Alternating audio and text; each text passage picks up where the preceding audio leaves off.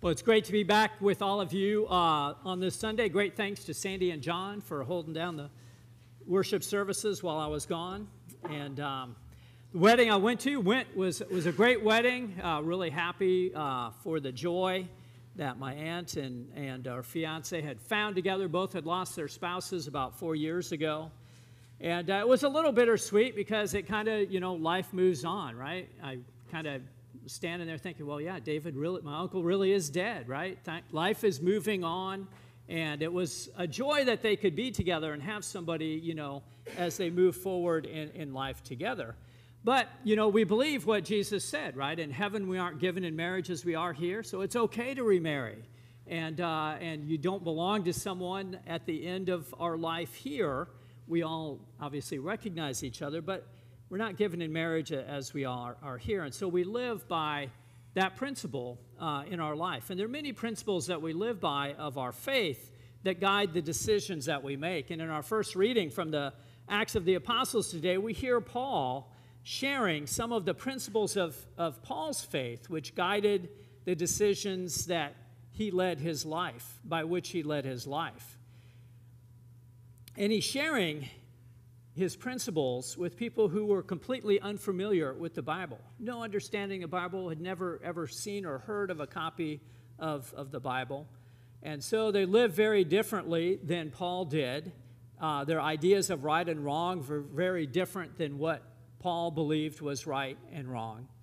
And so today, Paul goes to the center of the city, the Areopagus. That was a kind of a meeting place of sharing ideas and debating ideas and discussing, I guess, the news of the day.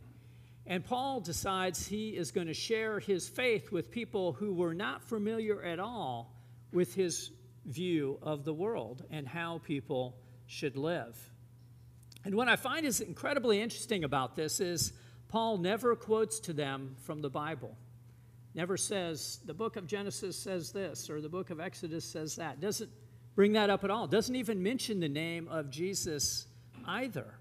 He doesn't talk about sin or death in the sense that he would have understand that or the right way for living. Instead, he seeks a common ground to begin to try to relate his faith with people with a very understanding of how the world came about. Because the Greek worldview was filled with gods and goddesses that people could choose to worship.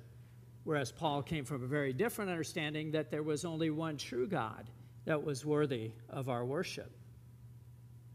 And so Paul shares this understanding with them, and obviously it must have worked because they say, well, we'll hear from you again at a later time. Now, Greek culture, as I said, it was incredibly religious. There were countless gods and goddesses that you could worship, that you could believe in, that you could offer sacrifice to, depending on what you were seeking to get out of life. So if you were really in love with someone, you could offer a sacrifice to a god or a goddess to make sure that love would flow from both sides, right? So you could truly be in love with one another. If you wanted to be successful in business or at your job, you could worship and offer a sacrifice to another deity to bring a blessing to your life that you would be successful in business. If you really, really hated somebody, well, put a curse on them, right? Offer a sacrifice, give a gift to this god or goddess, and let's bring, some misfortune to their life. But there was a wide variety of gods and goddesses that you could offer sacrifice to seek the blessing from in your life. And while Paul is heading to the Areopagus, he notices a shrine that had been built to an unknown god. Just to cover the bases, well, there's probably a god we don't know about, so we'll put a shrine up to that god, and maybe if we need to and things aren't going well, you can offer sacrifice to that unknown god. Maybe they'll hear you and answer your prayer and offer and give you a blessing. And so Paul begins with that common ground right there. He says, hey, you all have the shrine to an unknown God.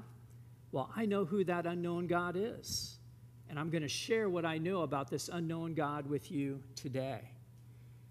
And so Paul introduces his belief in this one true God, and Paul makes three general points to try to establish common ground with the intention that they will be heard again at a later time. Now, we never know if that meeting happened again at a later time or not. We never have any record of what may or may not have happened there. But Paul talks about to these Greeks that there is indeed a God who created all things. In fact, Paul believes that by studying nature, you can get a basic understanding of the nature of God. Paul writes that God has appointed different times for beliefs in this world to thrive, and Paul tells them, and this is a new time that God has appointed for the dawning of a new age to come where there will be fundamental change in how people relate to God, the one true God, and how they will fundamentally relate to one another. And lastly, Paul tells the crowd that God has set a future date for judgment, a time when God will judge how well people have responded to God's call for change in their relationship with the one true God and change with one another. And as a sign of this new age, Paul says, God raised a man from the dead as a sign for who will make this judgment, a man who is completely faithful to God's call for a righteous life. And that's how their meeting ends.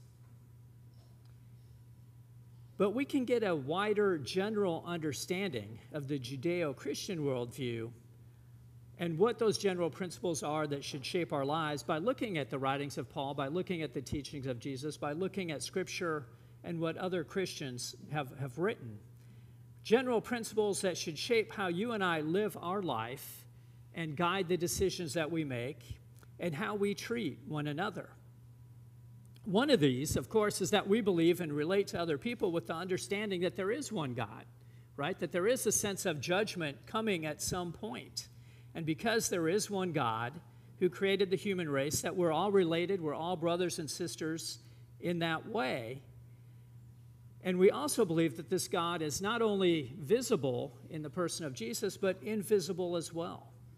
We believe that the material world that we can see and touch and taste and hear is not the only reality that is out there, right? We believe in a reality that cannot be seen.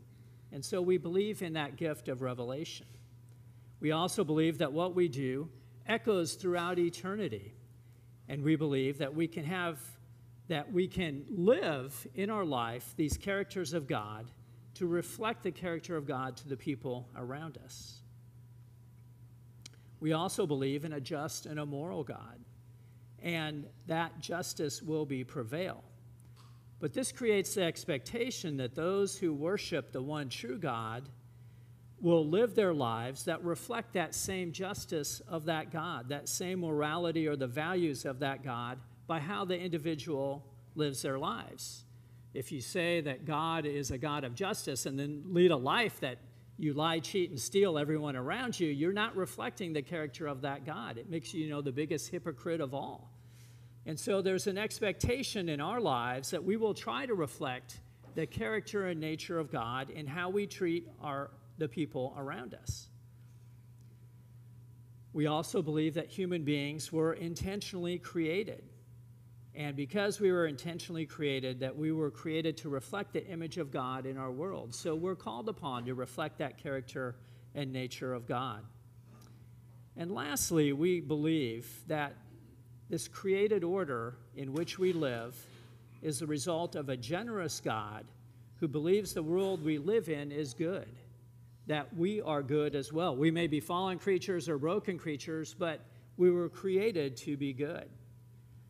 And because this generous God created the world around us, we are called to be generous in the way we relate to the people around us as well.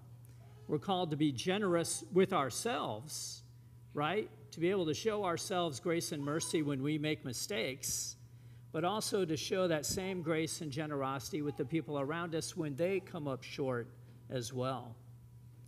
In fact, Jesus makes it abundantly clear that the most important thing we can do other than loving God is to love and be generous with our neighbor, just as God loves and is generous with ourselves. And when we can live a life of that generosity with other people, then we're walking that path that God would have us follow. So what are the principles that guide your life and your decision-making each day? each week. How do you make these hard decisions? What role does your faith in God or your expectations of God in your life, or your expectations that you believe God has for you in living your life, what role do they play in the decisions that you make? And do you make those decisions, those fundamental principles, known to the people around you? Now, these were kind of general principles, right? There's certainly a time and a place to share specifics about our faith. In fact, the scripture is quite clear about some specifics of our behavior. But if we can live these foundational principles, we can establish common ground with the people around us who may not share those same specifics, but it opens up an opportunity for dialogue with the people around us. When we share that common ground, when we can overlap in those areas in which we agree, it opens an opportunity for a conversation, for us to share our understanding of God and God's expectations for ourselves in worshiping that deity. And when we're able to have those conversations, then we're given that opportunity to, hopefully with grace and generosity, share our beliefs with those around us in the hopes that they too will come to an understanding of God that we think will bless the world in a way that brings blessing not just to us, but to all of God's creation. Let us pray.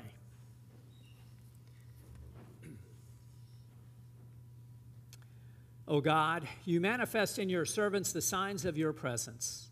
Send forth upon us the spirit of love, that in companionship with one another, your abounding grace may increase among us through Jesus Christ our Lord.